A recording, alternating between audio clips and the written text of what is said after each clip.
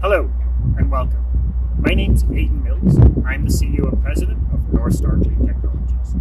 And welcome to the series that outlines how we are building our first commercial facility in Calgary, the Empower Environmental Solutions Calgary Facility. Now, as you guys know, for the last 3 years I've been waving my arms and describing the journey that we're on, when the facility is going to get built, and everything that we pulled together to build our first commercial facility, and now we're here.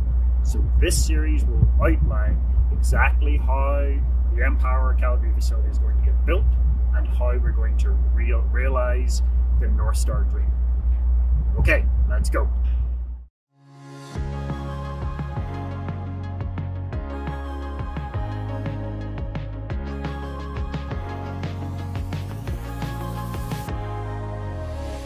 So one of the first major pieces of development, of course, in anything is the equipment actually arriving in the site. Some of the longest lead items and skids have arrived and are either being stored here on site or at the local contractors if they're being integrated into processing skids, and some have all actually been installed on site already. Look, as I've often said, our strategy has been to fabricate the majority of our equipment onto skids off-site and to minimize the site construction work.